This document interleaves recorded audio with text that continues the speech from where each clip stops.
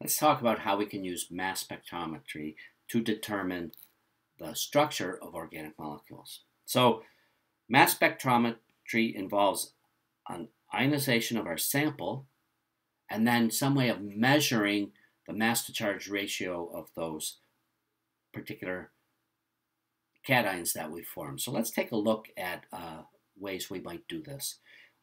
Mass spectrometry gives us molecular mass information, and because things happen to those originally ionized compounds, they can fragment, and we can look at the mass of the fragment ions to tell us something about the atomic connectivity of the molecule in question.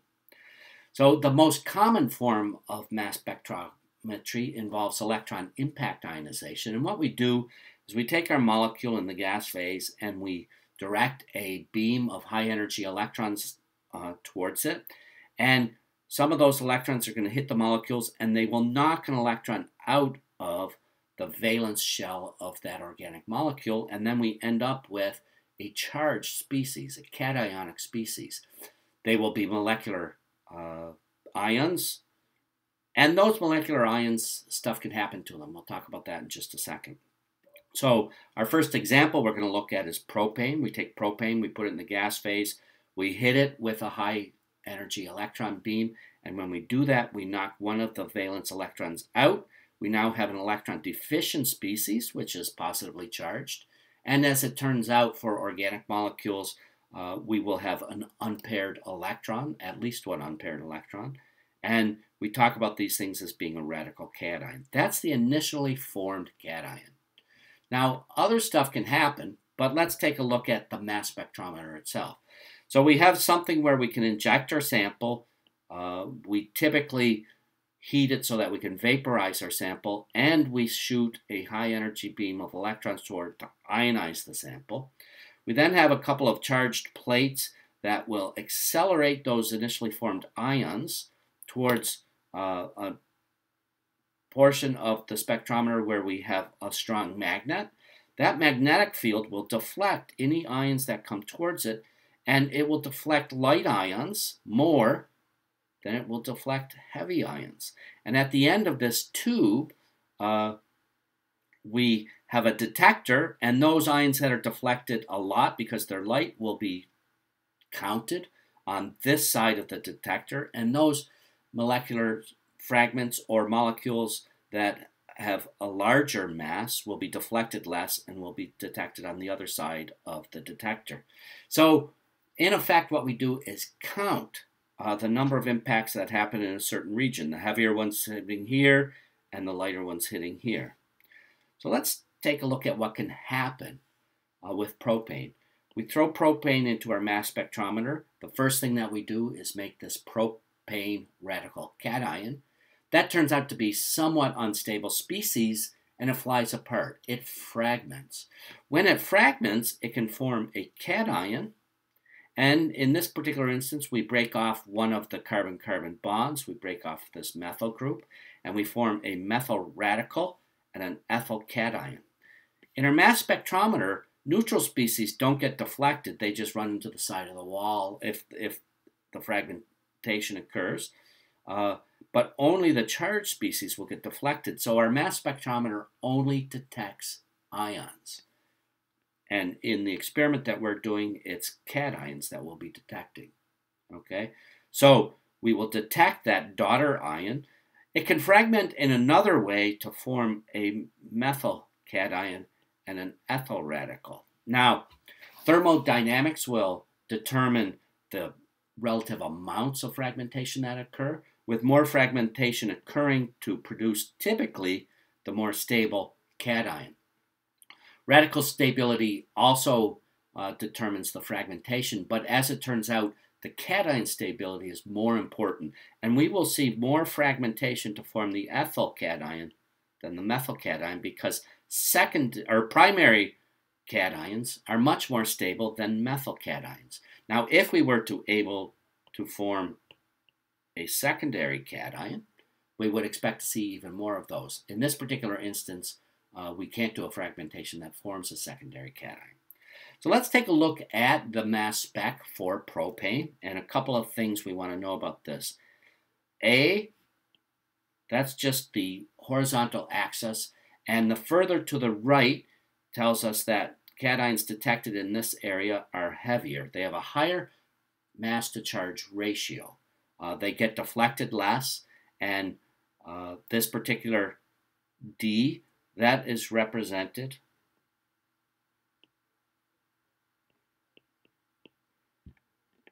by that's the propane radical cation itself. At C, that has a mass of 29. That's due to the ethyl cation.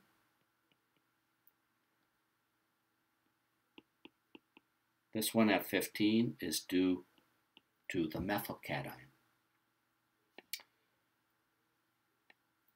The base peak is whatever peak is the largest peak, and then we set that arbitrarily at 100, and all the other peak sizes are relative to that base peak.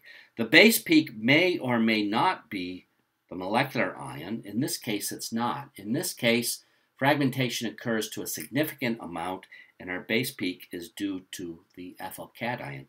We do see our molecular ion, and your molecular ion is typically one of the heavier ones. It's not necessarily the heaviest.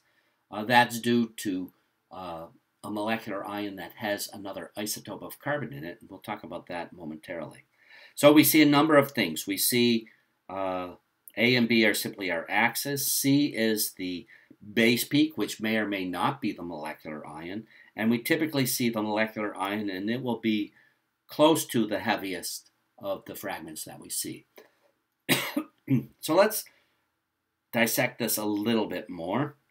One of the things you want to be careful of, we're not detecting the average mass. The average mass is the molecular mass that you use when you go into the lab and you want to do a synthesis, some reaction, and you have to determine the molar amount of material so that you get the stoichiometry right in your reaction. That's the average mass. And the average mass of a molecule is obtained by summing up the average atomic masses of the constituent elements. The mass number is a little bit different. It's also called the nucleon number.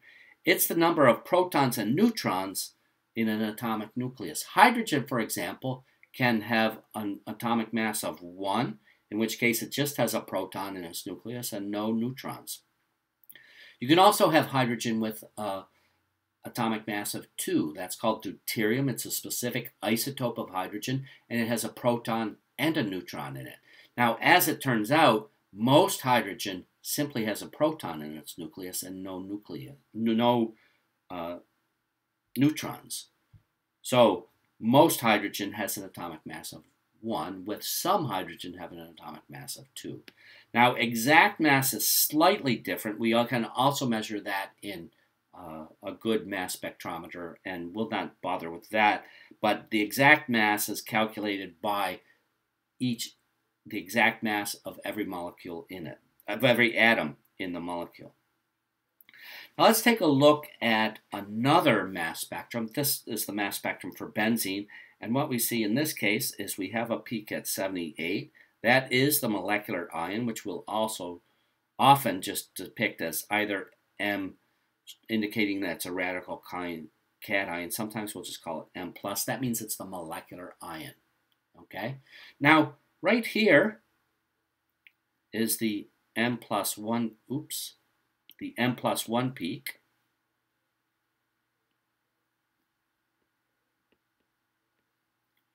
That's right, this peak right here. And that particular peak is due mostly to benzene molecules that have one isotope of carbon that has a mass of 13. It could also have a hydrogen in it that has a mass of 2 rather than a mass of 1. That's why we see an M+1 peak. So we'll talk about that in just a second. Now notice this particular molecule didn't fragment very much. That's because these bonds are difficult to break, and when we form the radical cation, it doesn't fragment a lot, and most of the molecular ion survives until it gets to the detector, and we see the mass to charge ratio of 78. If we were to look at something like hexane, hexane, on the other hand, has relatively weak carbon-carbon bonds relative to benzene. And when we form the radical cation, remember we have CH3, CH2, CH2, we have 6 carbon atoms.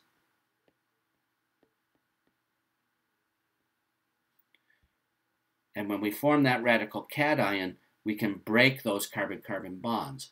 When it fragments, any one of the carbon-carbon bonds in this particular molecule can break, and it can break to form a pentyl cation and a methyl radical.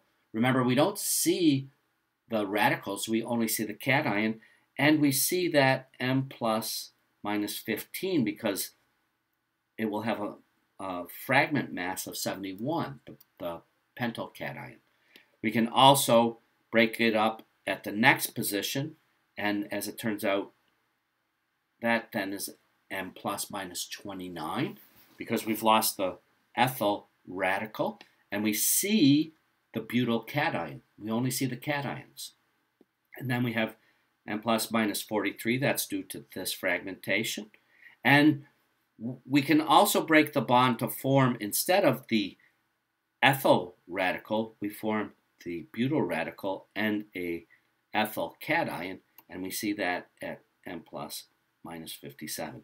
Now notice we don't see the methyl cation here. Probably some is formed, it's just it's in such a small amount that we don't detect it in this particular instance. That's because we detect much more of these other ions, okay? And we also see the unfragmented molecular ion. That is the largest mass peak that is of significant size. Notice we also see this M plus 1 peak at 87. That would be at 87. And that's due to some of the molecules of hexane will have a C13 atom in them rather than the regular C12 isotope of carbon. So we get a lot of information from this. Not only do we see the molecular ion, but we can also talk about the different fragmentations that occur, the different bonds that break, and we have evidence for that by seeing the significant mass of those cations that are formed. So we can put all this together, and this represents a hexane molecule, and we have good evidence for it. Now we've talked about the isotopes, so remember, most carbon is carbon-12. Only 1% of carbon is carbon-13. So we see very small M plus 1 peaks, and even the fragment peaks, we will see a very small one next to it due to some C13 being in those fragments. Hydrogen, most hydrogen has an atomic mass of 1. A very small amount of hydrogen, 0.011%, has an atomic mass of 2. So it doesn't alter our spectra that much. But carbon, we can often see what we call the M plus 1 peak. Now when we take a look at this, we see that most of our compounds have a predominant isotope. But when we get down to chlorine and bromine, we see that chlorine has a significant number of isotope that has an M plus 2 peak. So most chlorine is 35, has an atomic mass of 35, but 24.22% of chlorine will have an atomic mass of 37. And bromine is about 50-50 between bromine 79 and bromine 81. So we see significant M plus 2 peaks in compounds that have chlorine or bromine in them. And not only that, we will see some specific patterns. So let's take a look at these peaks that go beyond the molecular ion due to isotopes. So for species with carbon, here we see a mass spec for simple molecule of methane, just CH4. Okay, and there's the base peak, and the molecular ion peak for methane is at 16. Notice we see a small peak at 17, and that is due to methane that has a carbon-13 atom in it. It's a very small peak, and it turns out it'll be approximately 1% the size of the M plus peak, of the molecular ion peak. We talk about this again, we call that the M plus 1 peak. So if we have more carbons, we have more probability that there will be a C13 in there. So if we have something like decane, decane has 10 carbon atoms, we will see a significantly larger M plus 1 peak. And as it turns out, if we have 10 carbons, we should see 11.24% of the M plus 1 peak relative to the molecular ion peak. That's always relative to the molecular ion peak, not the base peak, but the molecular ion peak. So we expect to see a significant peak when we have a lot of carbon atoms. That can be diagnostic. You can actually throw these into an isotope calculator at this website, and that can be confirmation that you have the molecule that you're looking for. So we can glean some information from that M plus 1 peak. Now, we don't really use that a lot unless we happen to be people that are really interested in mass spectrometry. But peaks that are significant for structure determination are due to chlorine and bromine. So for example, if we have chlorobenzene, we expect to see a very large M plus 2 peak in a ratio of about 3 to 1 in the M plus and the M plus 2 peaks. And that's because of the isotopic distribution of chlorine. 76% of it is chlorine 35 and 24% is chlorine 24. So whenever you see that pattern of the M plus, or the molecular ion, and the M plus 2 peak, which is the molecular ion plus 2, it's probably due to chlorine. Now notice now this fragments, we have a significant peak here at 77. That's due to fragmentation to give us the phenyl radical and the chlorine atom. We don't see the chlorine atom because it's not charged, so we don't see it in the mass spec, but we do see the phenyl cation, and at that point we no longer see that 3 to 1 ratio between the M and the M plus 2 peaks, or fragments in this case, because the chlorine is no longer on the fragment. So that tells us then this is due to the molecular ion. The chlorine atom is still there. The mass makes sense. That would work out to be the mass of chlorobenzene, and this is the mass plus 2 due to the number of chlorobenzene molecules that have a 37 isotope of chlorine in there. Now let's take a look, instead of chlorine, let's take a look at bromine. Now notice in this particular example, the base peak turned out to be the molecular ion peak as well. When we look at bromobenzene, the base peak is this one at 77. That's still due to the phenyl cation, and in this instance, the bromine has come off as a bromine atom and left behind the phenyl cation, and we see that peak at 77. But we still have this peak out here that's due to the molecular ion, and notice we have our M plus, which is the bromine with an isotope of 79, and the M plus 2, which has a bromine with an isotope of 81 in there. So in this case, it breaks up, and our base peak is due to the fragment, and that's because the carbon-bromine bond is a little bit weaker than the carbon-chlorine bond, and we see more fragmentation. Now, if we take and add a methylene unit in there, we now have benzylbromine, and as it turns out, this is due to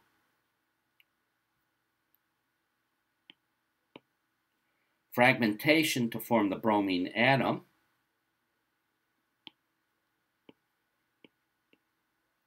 and a tryptophan cation.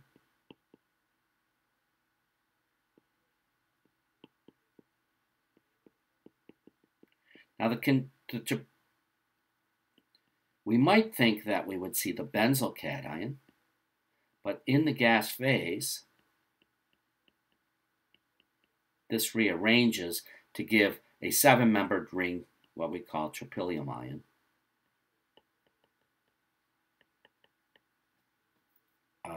I wouldn't expect you to know that or be able to figure it out.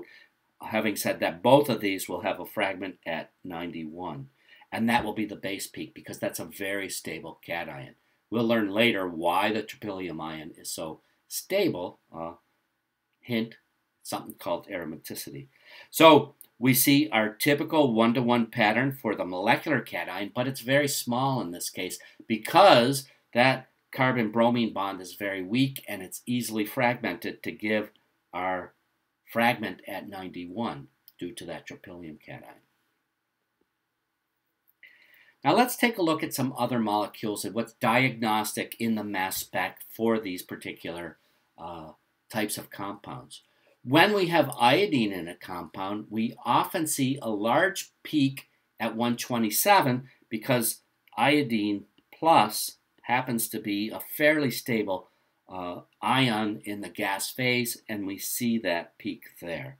We will also see a fairly large M minus 129 peak because that, in this case, is due to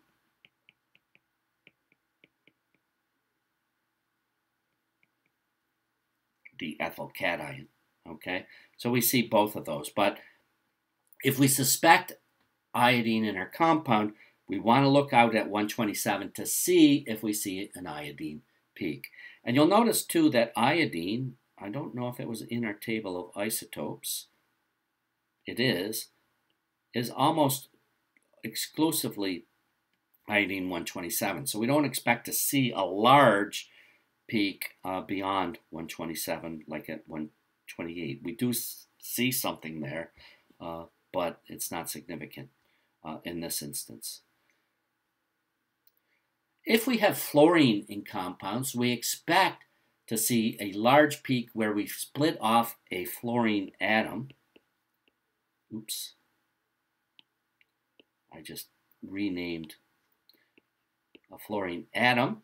Okay, so the fluorine carbon bond is easily broken, and when we have fluorine in our compounds, we want to look for an M minus 19 peak.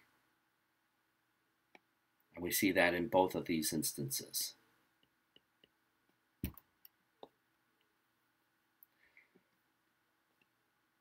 Again, here's a typical question that I might give you and ask you to explain. I might give you on a test these two spectra and ask you to compare and contrast these two mass spectra. And what I'm looking for is that both of them have a significant peak at 77, but the fact that this is the base peak, let's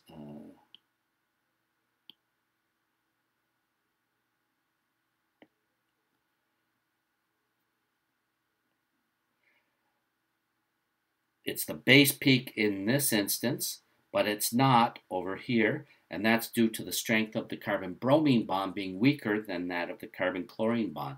The rest of these look fairly familiar. We have a molecular ion peak and the typical 3-to-1 ratio for our M and M plus 2 peaks, and over here we have a 1-to-1 ratio of our M and M plus 1.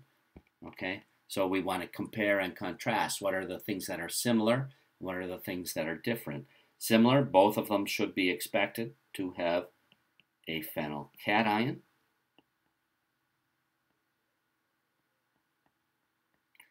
In the instance here, that phenyl cation is the base peak. Over here, it's not. The base peak is due to the molecular ion, and not in this case. So we can see then that the molecular ion, the M plus 1 and the M plus 2 peaks can all be informative. We can also get some information as to what fragments away from the molecular ion, as we saw in the case of fluorine, iodine. There's lots of things that are diagnostic.